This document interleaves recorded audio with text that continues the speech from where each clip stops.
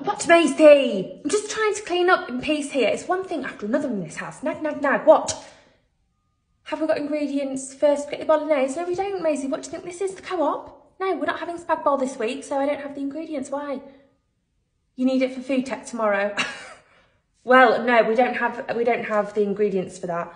No, I'm not taking you to the shop, Macy. No way. It's 9:30 at night. Okay, you should have been more organised and asked me earlier.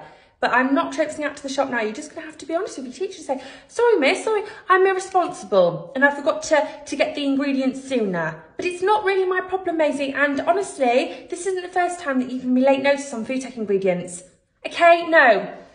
Right, we can leave 10 minutes early tomorrow morning and you can go into the shop and get your ingredients. How about that? But I'm not happy about it and you can pay for it out of your pocket money because I'm really quite cross, actually.